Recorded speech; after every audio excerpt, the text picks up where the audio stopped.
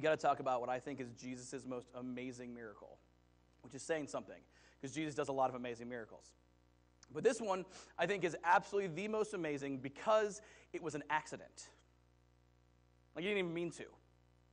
An accidental miracle. And if you think about that, an accidental miracle has to be the most amazing thing that Jesus ever did, miracle-wise, because anything that is accidental is always more impressive than something that's on purpose. You may not believe me. This is what I mean. Take a tree house. So every television show, every movie made between 1950 and about the year 2000 taught me that old-timey children built tree houses. They took tree houses, they put them in the trees, they read comic books, they had candles, they had decoder rings, they had big trunks, with stuff in them. Like, I don't even know what was in the trunk, but there's always a big trunk up there, which was always bizarre, because, like, how did you get the giant trunk up there? Because it's up the tree, right? They have walkie-talkies in the before cell phones. Also, like, this is not in any movie or television show after, like, 2005 or so, because, kids stopped going outside, so there's no tree houses if kids are inside. But regardless, there's always these tree houses, but always in these shows or movies or whatever, the kids built the tree houses by themselves, which teaches me that if I've got like a pile of wood, if I've got, hammer and nails, I've got like an instruction manual from IKEA, something, I can build a tree house in a tree with my buddies, with children. So that is one level of impressive, right?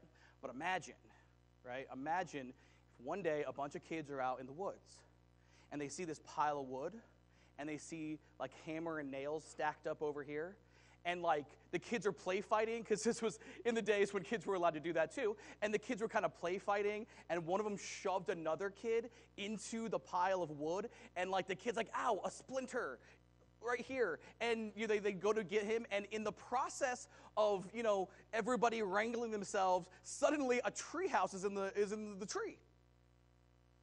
Like, they did it by accident. Like, they were just trying to pick the kid up, but they accidentally built a tree house, trunk and everything. Imagine if you a group of kids accidentally built a tree house. That would be so much more impressive than purposely building a tree house. They'd make one of those videos and put it on Facebook and everything about it. Like, oh, look how amazing this is. That's what it would be.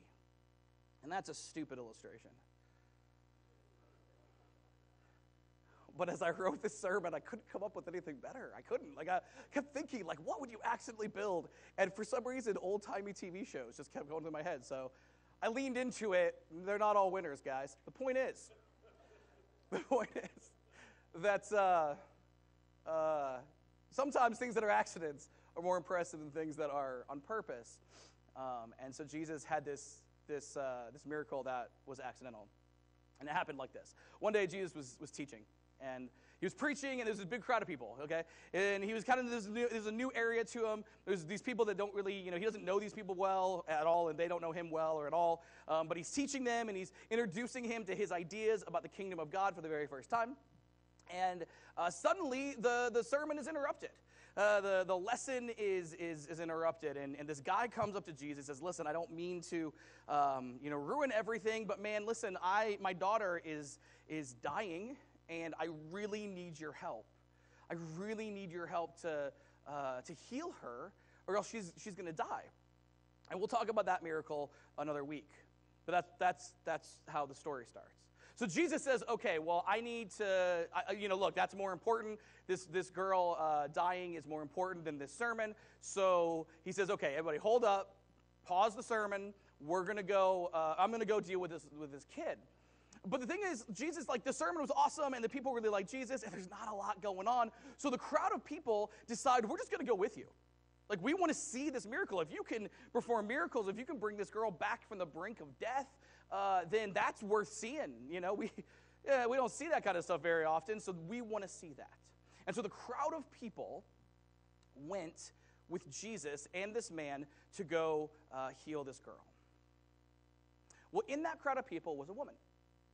We don't know that woman's name, but this woman is very distinct in the Bible. You'll never forget who this woman is within the pages of the Scripture, because this woman had a very unique ailment, a very unique problem that no one else in the Bible has, and really is a real issue for who she is culturally and also who she is just as a person.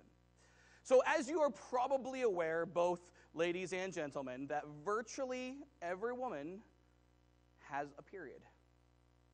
And virtually every woman has a period that, according to Google, because I don't know, according to Google, lasts between 3 and 8 days.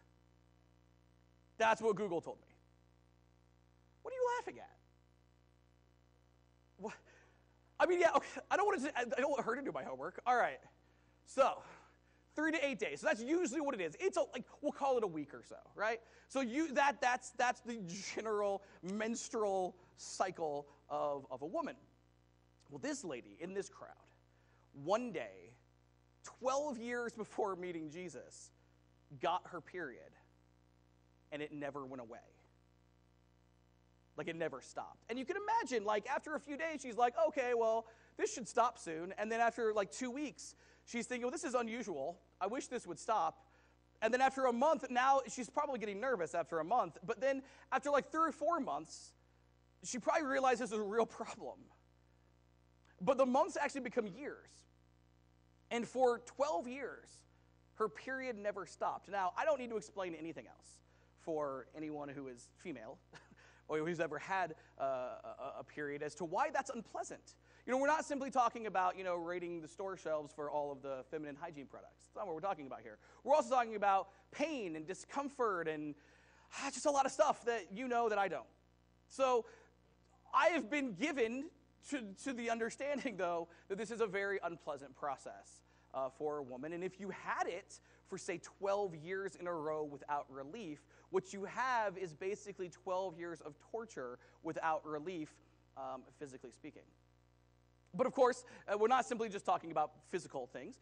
In their culture, we also have to deal with the law and religion and societal pressures. And this woman was Jewish, and as an ancient Jewish woman, she was subject to ancient Jewish standards and ancient Jewish practices and ancient Jewish laws. And I'm not going to try to explain why. I don't know that I have an answer as to why. But in ancient Jewish law, having your period was thought to be an unclean thing. And not just, physically unclean. I mean, spiritually speaking, it was meant to be something that was unclean. Like, it made you an unclean person. It made your house an unclean house. It made the people you encountered unclean people. And so the idea was, and when I say unclean, I don't just mean, I mean sinful. I mean spiritually outcast. Like, if you're unclean, if you're spiritually, ceremonially unclean, you can't go to the temple or to the synagogue and worship like everybody else. You can't, make food and serve it to people. You can't, the way they understood things was, you could literally touch someone and it made them sinful and dirty and unclean. It didn't even just have to be you, though. It could be, you are wearing clothing, and the clothing you're wearing, somebody else touches. Or a chair you sit on, someone else touches. But all of these things, it sounds really archaic to us, and well, it is, but that's the way they understood it.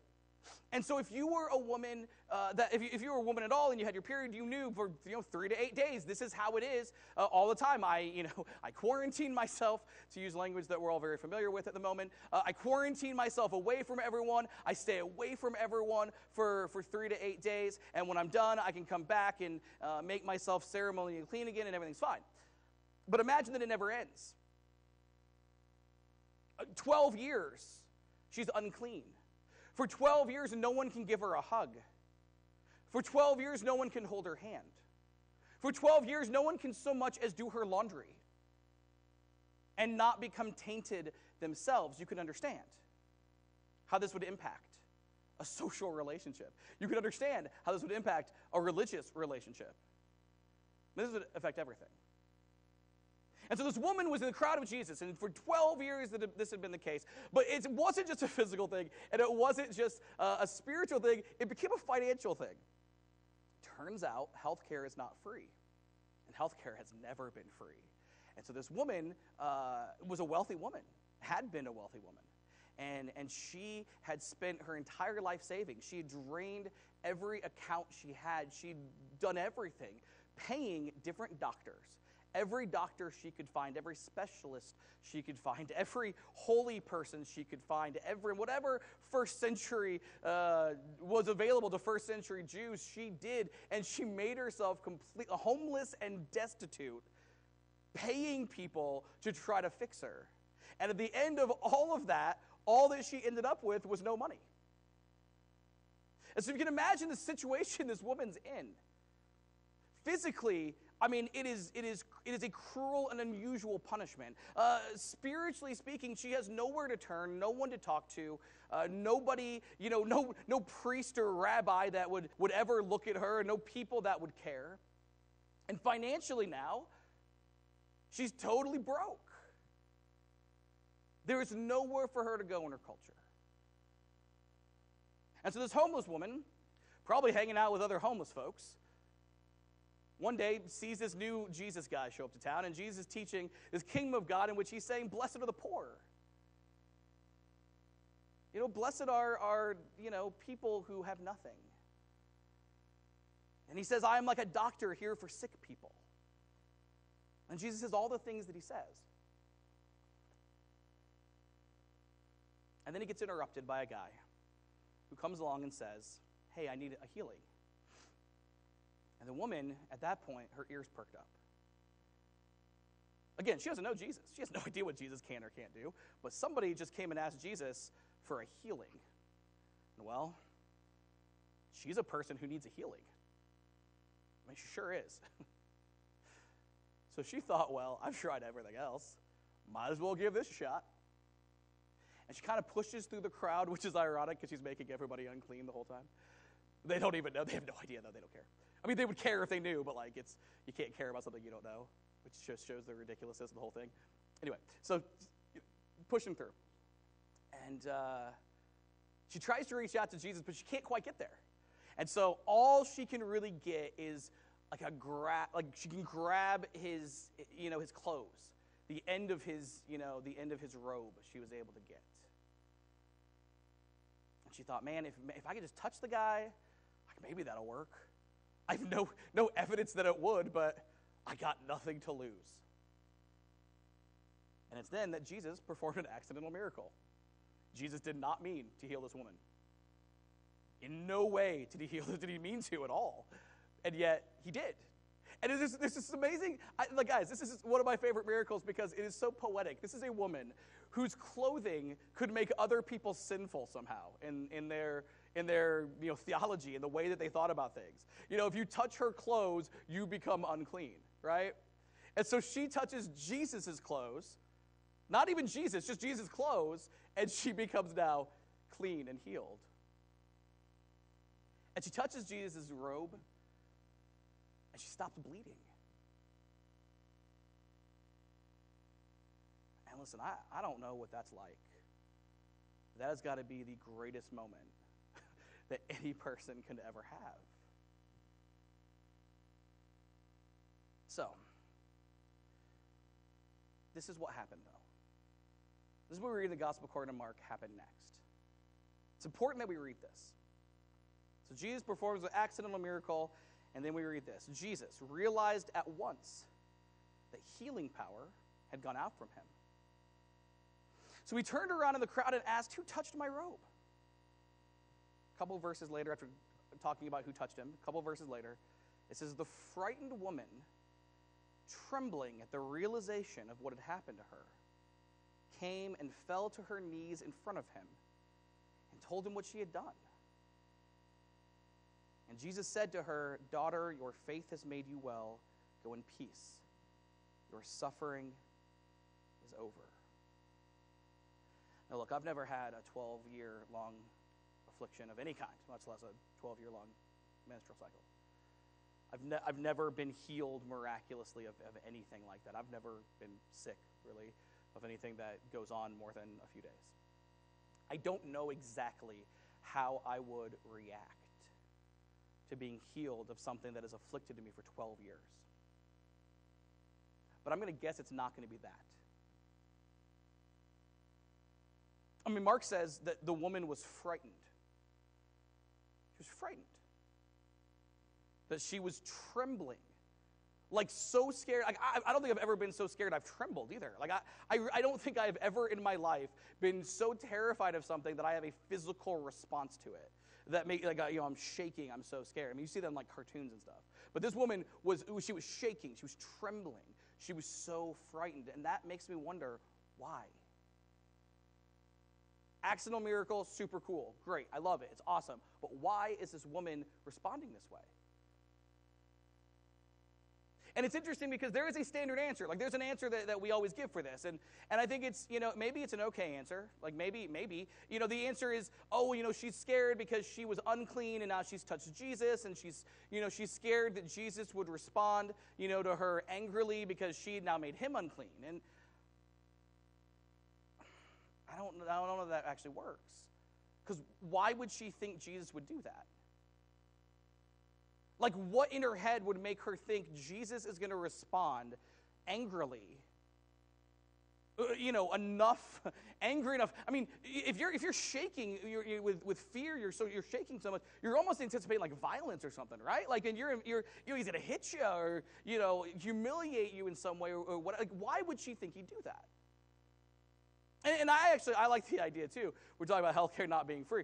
She had just stolen from Jesus, if you think about it. She'd paid all these other people. Nothing had worked. She didn't pay Jesus nothing. Maybe she's scared of that. I don't know. But it just brings up the same questions. Why? Why? By the way, as an aside, you ever read about Jesus taking money for healing people? We know in this world that people are paid for that. And Jesus didn't. That's probably a sermon for another day. But it's right there in the text. The question, though, is why? Like, why would she be so afraid of Jesus? I think the real important thing as we look at this is to understand, the really important thing to understand, though, is she doesn't know Jesus. She has absolutely no reason to think he would do this based on Jesus, because she doesn't know Jesus. Which means her fear is not based on what she knows of Jesus, but it's what she knows about Jesus. And all this woman knows about Jesus, all she knows, is that he's a rabbi. That's all she knows.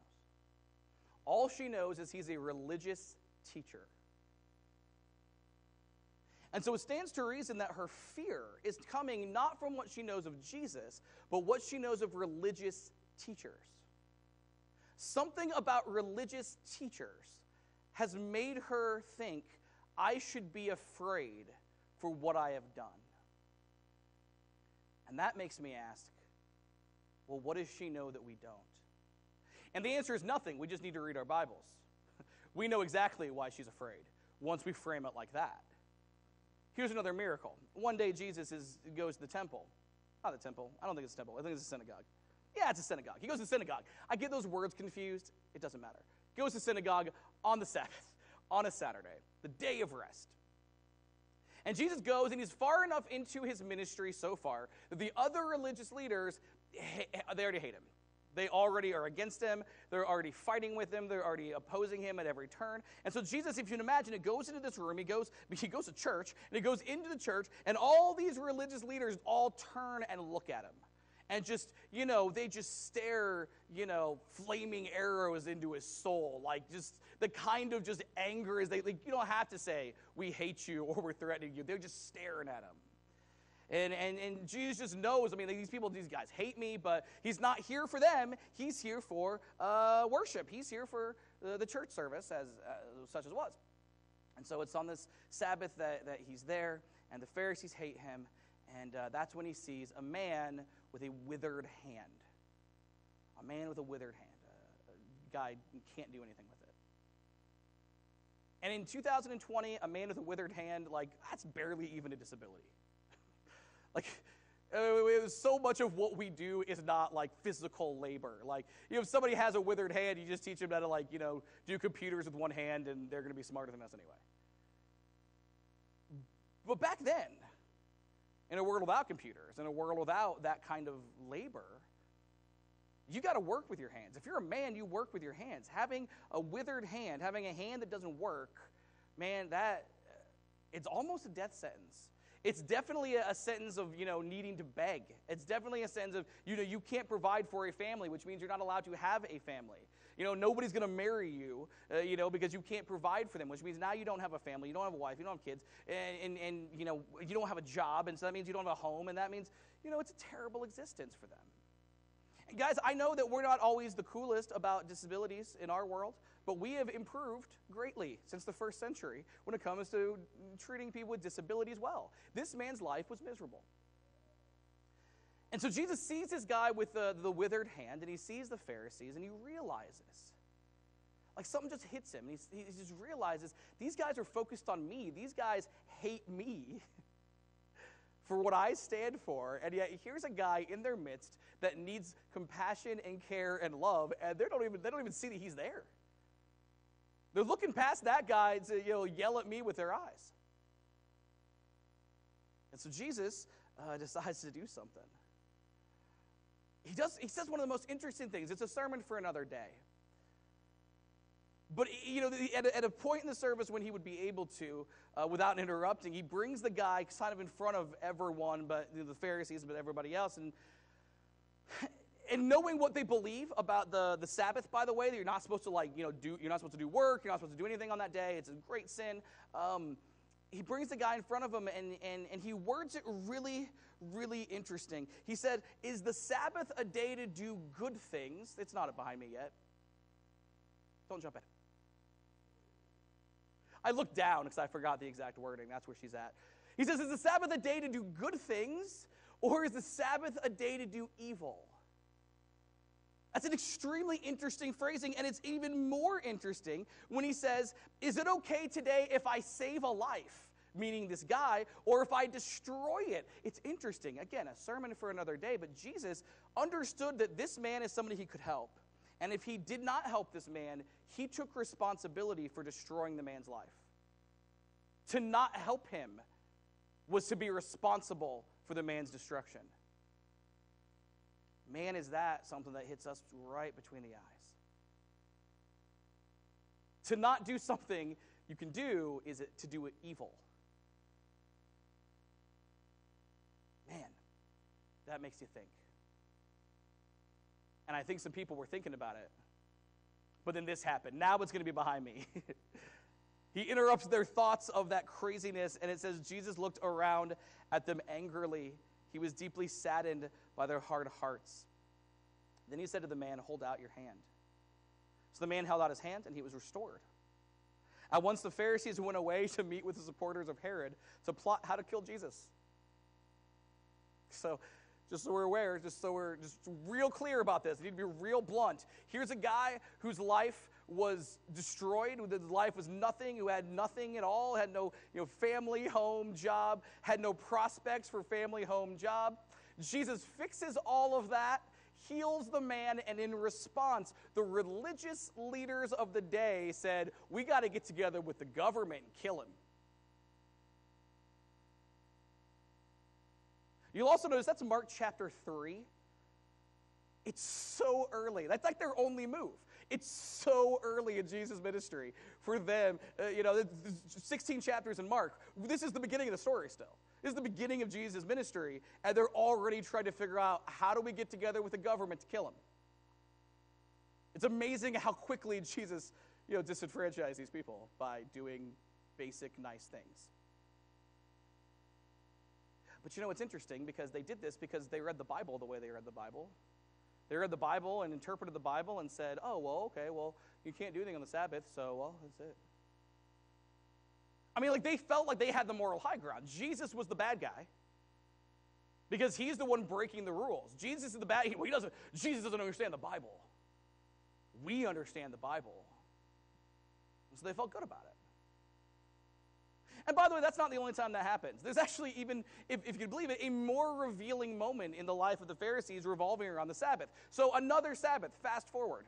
Another Sabbath, Jesus finds another guy who needs healing. This guy, the guy's blind. This time the guy's blind. So Jesus heals the blind guy. And this time Jesus, I think probably he's just so tired of talking to these people. I'm just out. Like, I healed you. Have a good day. I'm getting ice cream. And that's just what Jesus does. And so, but the Pharisees, they see this guy because, as you might imagine, this guy he'd never seen before. He was blind from birth. It was really a happy day for him now that he can see. And he kind of made a stir. He kind of made a spectacle as he was celebrating. And so they came and they got the guy and they recognized him because, he was the guy that they'd seen that was always blind. And they kind of start grilling him. And they grill him about what happened, and they very quickly realize this must have been Jesus because no one else would possibly dare to do something like this on the Sabbath. Nobody would possibly dare go against us like this. And so they knew it had to be Jesus. And so they tried to get the guy. They thought, okay, well, here's our chance. If we can get this guy to denounce Jesus, to say that Jesus is this bad guy, this sinner, this horrible person, then if even the people he heals don't like him, well, that's a big feather in our cap. And so they try to get him to say it. The guy won't say it. They go so far as to go get the guy's parents and try to turn the parents against him and threaten to kick him out of the synagogue forever, which is a big deal. If you can't go to the synagogue, you're disconnected from God in their theological framework. And so basically cut them off from God and the community. And they make all these threats and all this stuff happens. And in the end, the blind guy becomes a guy I absolutely love in the scriptures because he just doesn't care what the Pharisees have to say anymore. He just decides, I'm done. And he gets real sarcastic and real lippy and starts making fun of the Pharisees to their faces. And that does not go well for him. And in the end, he just says, well, it's weird. You guys are speaking for God here. And yet that guy healed me, so he must be from God, but you disagree. So what does that say about you guys? And that's when the Pharisees tell this guy this. And this is so big for us to see. In John chapter 9, we read this. They tell the man who had just been healed, they tell him this. The Pharisees say, you were born a total sinner. They answered, are you trying to teach us? And they threw him out of the synagogue. There's three things we learn about the Pharisees there. The first thing is we learn how the Pharisees felt about the people they served. The Pharisees are religious leaders. They're basically pastors. And here's how they felt about basically their parishioners. They say, you were born evil. You're a total sinner. I mean, what does that say about how you feel about someone? Not just that you think they're sinful and evil and bad, but no. You were born that way. There's something broken in who you are. I cannot imagine what would possess a religious teacher to say that to anyone. And yet the Pharisees say it to this guy. You're born evil. That's how they felt about people. If you don't like what they have to say, you're born evil. The second thing we learn how they feel about themselves is this: who are you to teach us? They felt that they were above the guy. They were elevated above this guy. They didn't want to listen to anyone. They didn't want to learn from anyone. They were better than the people that they served. They were better than the people that they were here to help. They were better than them. They were above them. That's how they felt about themselves. I cannot imagine what would possess a religious leader from believing they were above other people. And yet that is what their arrogance had taught them to do. Finally, we learn what they think about religion. They kicked him out of the synagogue, which is to say they believed they were allowed to kick someone away out of the synagogue, which is to say they thought they were allowed to cut someone else out of the presence of God. They thought that they had the right and the responsibility to stop people from coming to God if they were the wrong kind of people. Man, I can't understand what would possess anybody to do that. But they thought this was their house. This is who they were.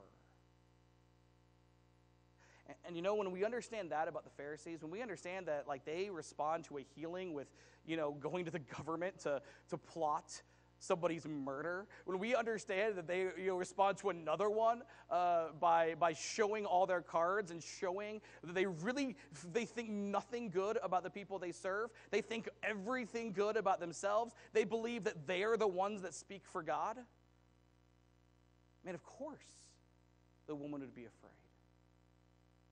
Jesus, she thinks, is just one of those guys. He's just another religious teacher. And you know the worst thing? We brought this up before. It needs to be brought up all the time.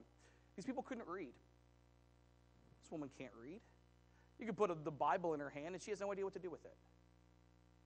It's estimated that we have a 90% illiteracy rate back then, which means not only are they stuck with these religious leaders, but these religious leaders communicate to them who God is in an inarguable way. Who could argue? Nobody can read. Nobody can look at the scriptures and say, well, that's not who you're supposed to be. It's no wonder that the woman was afraid. And it's no wonder then that Jesus just changes everything. He looked at the woman and he said, your faith has made you well. I get the impression he's like, that was amazing. I didn't know I could do that. Had no idea that was going to happen today. Good job, you. He offers her peace. He offers an end to her suffering. She was afraid, but with Jesus, she didn't have to be. And I know it's a really obvious thing. It's a really obvious statement, but if we can compare the religious leaders and their attitude to Jesus and his. I mean, the religious leaders, they look down on everyone who's around them. They look at themselves as if they're amazing. They believe that they own everything. They're the arbiters of God. And now you look at Jesus. Jesus is not afraid that this woman who was unclean touched him. Jesus is not afraid to go into a temple and heal a guy knowing everybody hates him. Jesus is not afraid or ashamed to go to a blind man who's been that way since his whole life, since he was born. And Jesus doesn't say, oh, you were born evil. Jesus just says, here, let me help you. And I think part of it is because Jesus didn't think that God belonged to him. Because at the end of the day, Jesus accidentally healed this woman. He didn't even mean to. It wasn't his choice to heal this woman. It just happened. And that tells us very much about the way that Jesus understands God. God is not for the few, but God is for everyone. God does not belong to anyone because we all belong to God.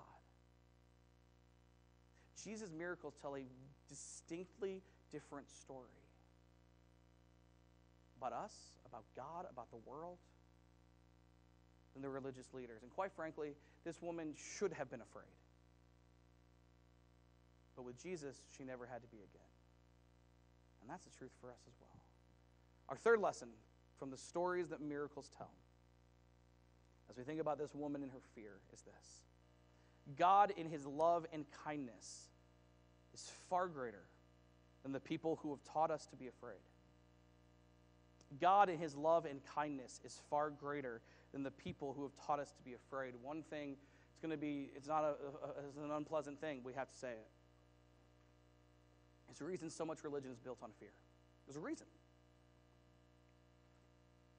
It's easy. Easiest way to manipulate people is just to make them afraid of everything and say, well, I've got the answer. It's so easy.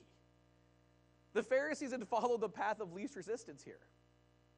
And quite frankly, the attitude of the Pharisees is the easiest attitude for any of us to have. In fact, I dare say every good person on planet Earth has to fight the urge to not be like the Pharisees. We've got to fight to not look down at other people and say, well, at least I'm better than them. We have to fight that urge to not look at people who are different than us or think different or believe different or look different or whatever, love different. It's so hard for us to not look at them and say, well, yeah, they're terrible people. And then it's just as hard, maybe harder, for us to not look in the mirror and say, man, you're pretty swell. It's so hard for us to not fall in love with ourselves and say, I mean, even people with like terrible self-esteem, those people are obsessing on themselves all the time. It's so easy to obsess about who we are constantly and put ourselves on a pedestal. And man, if you're a religious person, if you believe in God, the easiest thing in the world is for you to believe that God belongs to you, that church belongs to you, that faith is the category of your beliefs and your ideas and your understanding and your enlightened positions. And I'm not talking to you, I'm talking to me, because that's me. Everything I just said, including that self-esteem thing. Man, it's so easy to be a Pharisee. It's so easy. It's so much harder to be loving and kind and generous. It's so much harder to drive out fear with love and say, I'm not going to be afraid of other people. I'm not going to be afraid of God. I'm not going to be afraid of life. I'm not going to be afraid of myself. That's hard. I get it. Like, I get why the Pharisees existed, and I get why the Pharisees have existed for the last 2,000 years. I get why I don't even want to guess what percentage of churches are led by Pharisees. I mean, they call them something else. Reverend, pastor, father. It's just Pharisees. I don't want to guess how often I'm a Pharisee. Because it's so easy.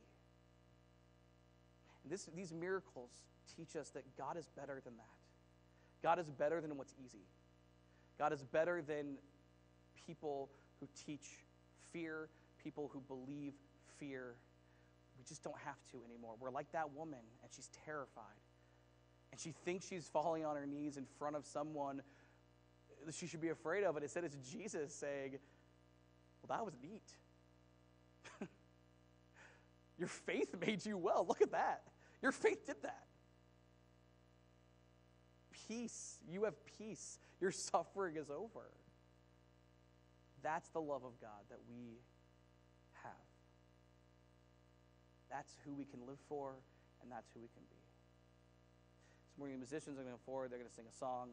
I say they, but I also mean me. We're going to sing a song. We offer an invitation each and every week. If you've never understood and accepted this idea, this understanding, the Bible teaches that we're to repent and be baptized. We're to say, I want things God's way. I want to see that God is only ever good. I want to see that God is no one to be afraid of, and I want to embrace his love. The Bible teaches that when we do that in baptism, it's a picture of that. We go down in the water. It's like our old cells being put to death. We get out of the water. It's our new cells being born again, and we're whole, and we're new, and we're forgiven, and God's with us. If you're new to make the decision, we got a nice warm baptistry. All sorts of people can do it. We can do it anytime. Let's talk at any time. If you're an immersed believer in Christ, looking for a perfect church home, this place is not it. That treehouse thing was terrible. I didn't like that at all. So we're not perfect, but we do serve a perfect God. We want to connect. We want to cultivate. We want to connect. We want to call. We want to cultivate. We want to meet new people. We want to share the gospel. We want to grow up while we do it. And we want to understand that God is greater than those who have taught us to fear. As we stand,